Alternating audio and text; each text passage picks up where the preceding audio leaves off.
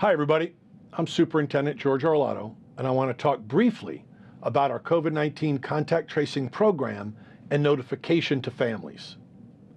As our students return to buildings, we will naturally encounter instances where we need to communicate positive COVID-19 cases to families and employees.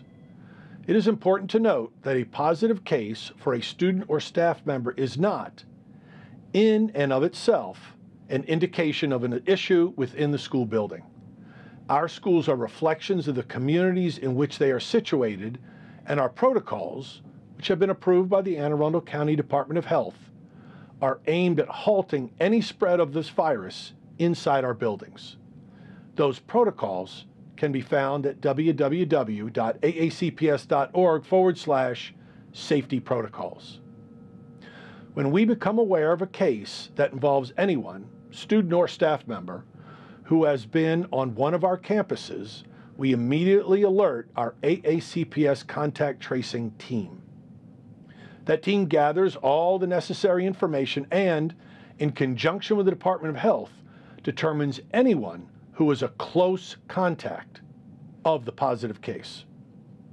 A close contact is defined as any person who is within 6 feet of a COVID positive person, whether masked or unmasked, for a cumulative 15 minutes over a 24-hour period. Those 15 minutes do not have to be consecutive. Those who are in the vicinity of a COVID positive person, but not close enough to be deemed a close contact, for example, in a classroom or on a bus, may be considered a potential exposure. Our school system will notify employees and families of students who are determined to be either close contacts or potential exposures. Close contacts are required to quarantine for 14 days, and that time cannot be lessened by a negative test. Potential exposures do not have to quarantine. The quarantine guidelines can change, especially as more people are vaccinated. So if you receive a letter, please read it carefully. It's important to understand that when we are determining close contacts, if we can exclude someone, we must include them. Our teachers and coaches are doing a great job of keeping students spaced apart, and we need students to help in that as well. I understand that our students haven't seen each other in school for nearly a year, but now is not the time to get close to each other.